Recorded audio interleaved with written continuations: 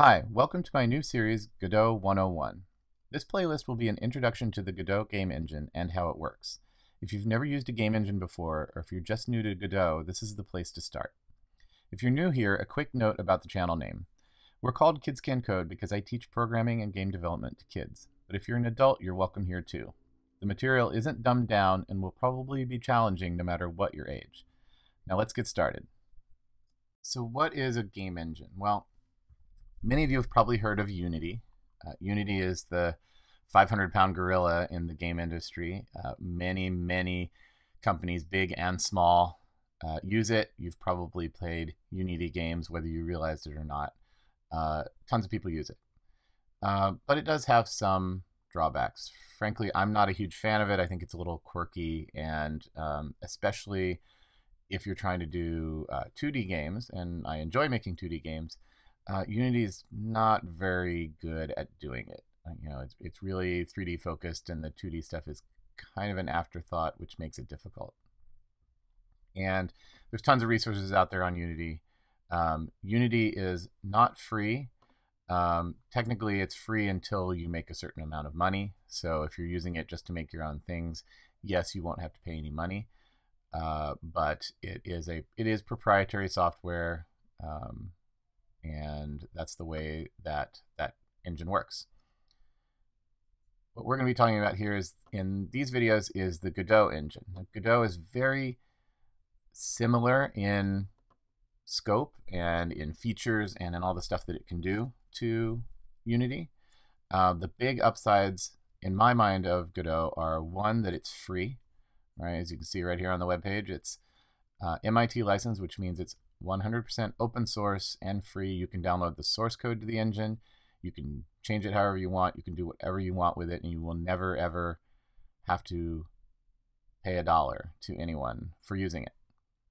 Also, it's really good at doing 2D. It does 3D great as well, and we'll get into that too, but it does 2D great right out of the box. And like I said before, for beginners, when you're just getting started out with game development, I really suggest you start with 2D. It's a lot less complicated than 3D, and if you're trying to work in 3D when you're just starting out, you're really just biting off more than you can chew, and it's going to be a lot harder. And once you get 2D, under your belt and you're really solid with it, stepping up to 3D will be a lot easier.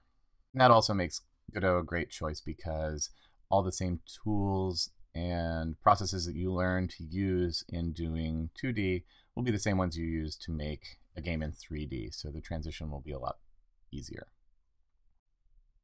So what is a game engine? Well, it's kind of a loose term that gets used to mean a lot of different things by different people, but in general, a game engine is one that provides you a framework where you can focus on making the game and you don't have to write the code to do all the underlying things. Like it says here, it has a rendering engine. That's the thing that produces the graphics in 2D or 3D. So you don't have to figure out how to calculate, pixel movements and things like that.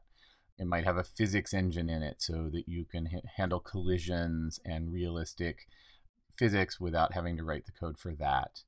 Sound, animation, networking, all these kind of things are included in there, and you just use them and put them together to make your game. And there's lots of game engines out there with varying amounts of support for these different things, and using different languages to write the code in, and supporting different platforms for publishing your game. And that's another great thing about Godot, is you can publish your game to just about any platform. If you want to turn it into a web game, if you want to distribute it on Linux, PC, Mac, if you want to go mobile, it supports iOS and Android. And there are games out there on all those platforms that people have made in Godot. So it's definitely possible to put your game wherever you want it to go. So before we start working with Godot, let's talk about a couple of concepts. And fundamental to using Godot is the concept of nodes. Everything in Godot is a node. And a node might be anything. It might be a sprite, it might be an animation, it might be a sound. But everything is a node. And every node is going to have a name It's going to have all sorts of properties that define how it works and what it does. It's going to have callback functions. That means ways to make the node react to things. You can send commands to the node to have it do things. And it's extendable, meaning you can write code to make the node do more things than it already does. So everything is a node. And nodes are arranged in what's called a tree. And a tree just means that every node is going to have one parent, only one parent, and any node can have any number of children. And they're arranged in this hierarchy so that, this node here is a child of this node, and this node is a child of this node. And this would be at the top of the tree. Okay, and so for example, if you were to take a tree like this, any tree of nodes grouped together in Godot is called a scene. So here's an example of a scene. So we have a sprite. And that sprite has two children. One is an animation node, and one is an area 2D node. That might be something we're using to set up its physics. And then that area 2D node has a collision node that maybe says it's a circular collision, maybe has a shape. And then maybe there's some other nodes attached to them. Altogether, this makes a scene. And so nodes and scenes are fundamental to how you build everything in Godot. Okay, so let's take a look at Godot. When you first open it, this is what you're going to see. This is the project manager. We're going to see a list of all the different Godot projects you might be working on. And I've got a few here already that are going to be used for some upcoming videos. But what you're going to want to do is you're going to want to click on New Project. And it's going to ask you first where you want to store this. So if you hit Browse, you're going to be able to choose what folder to put your project in. And I've been putting all of my stuff in a folder called gamedev_Godot. So I'm just going to click Create Folder and make one called Test1 for this example. Okay, and it's going to make that folder, and you're going to hit Open. Right, so that puts that here. So now this is the place where it's going to save this, and the name of it will be the same or different if you want to type something else. And just hit Create, and then you'll see it added to the list. And then anytime you want to open a project, just click on it and click Edit. This is what you're going to see when you first open a new project in Godot. Now it's easy to get overwhelmed at first because there's going to be a lot going on. But for now, we're going to keep it simple and just start with the basics. This center window here is your view of the game.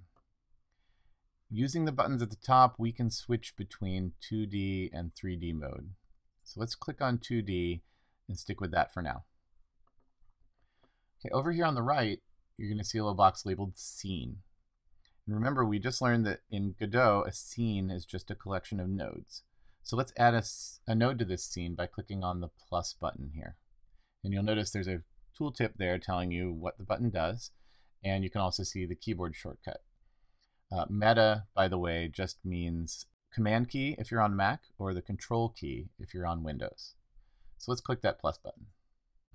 So now we have this window asking us to choose what kind of node we want to create. And as you can see, there are a lot of nodes, and they all do different things. And this is where you might start feeling overwhelmed, going, how am I ever going to learn how to use all of these things, and what do they all mean? But don't worry about that. We're going to start small. We're going to start with a few of them, and over time you will start to use some of them, and who knows, whatever game you're making, you may not use some of these nodes. You might not have any use for them. So you can look through them, and you can see they're kind of arranged in a hierarchy. The green nodes are all about GUI functions, about creating user interface. The blue nodes here, the bluish purple nodes, are all about 2D nodes. And then down here, these reddish ones are all about 3D nodes. And then there's a few miscellaneous ones down here that are in yellow and white. But we don't need to worry about all that. And you don't have to scroll through and find things either. You can always just find the ones you want by clicking or by typing here. So I'm going to type sprite. And you see it's going to narrow down the search to all the nodes that have sprite in the name. And this 2D sprite, this is the one we want. Okay, and so we're going to click Create, and now we have a sprite that has been created here in our scene. And here in our game window, we can see it's been put up here in the corner. And you can grab the scroll bars and move over if you want to look at that part. You can also, I'm going to click with the middle mouse button and drag, and that lets me just pan my view around and look at different parts of the window. You can zoom in by scrolling your mouse wheel in and out. But this sprite doesn't have really much going on because it doesn't look like anything. So the first thing we do is we need to give it an image. Now we don't have any images here yet, but every new Godot project has the Godot icon in it. And this is a little image file that we are going to use. Very popular for using in tutorials because it's already there. So how do we set up our sprite? Well, now it's time to look at the Inspector tab here. This window tells us we're looking at a sprite, and this is all the information about it. These are all the different settings that you can set on that sprite. And to start with, the one we care about is this one called Texture. And right now it says null because there's nothing in the texture property.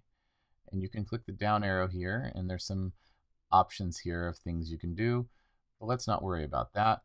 What we're going to do is we're going to take this Godot icon, and I'm going to drag it over here, and I'm going to drop it into that spot. Boom. Now my sprite has this image as its texture.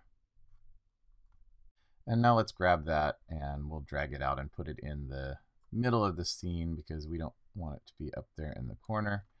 And if I zoom out here, you can see this. Might be hard to see on the video, but on your screen you should see this purple line. That is going to be your game window when you run your game. So let's put it somewhere in the middle here, okay, so that we'll see the sprite there. Now we're ready to see what this will look like. But if you notice up here it says unsaved. Well, this hasn't been saved, so we need to save this scene. And if we click on scene here, we can click save, and you see the shortcut is meta S, so I'm just going to hit Command S, and it's going to ask me to save it. And it's going to give it a suggested file name, sprite.tscn, which is fine for us. .tscn is the extension that all of the Godot scenes are going to be putting at the end. You can use other ones, but definitely stick with that one. We'll get more into that later.